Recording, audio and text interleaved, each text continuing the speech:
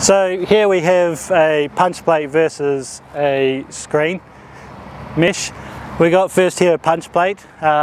These punch plates are made out of hard ox 450, normally found on your top screen on a scalper.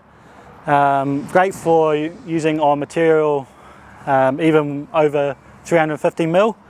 Great applications for these are your river gravels, your hard rocks, also for your recycling. Here we have also a mesh, wire mesh. These are great for more, as they have more screening area, so material flows through a lot better. Again, you can use them for your applications and even in topsoil and compost. They're a lot lighter, so easier to handle, maneuver. You can get them in different sizes and also different types of long slots, and you can get harps and all that as well.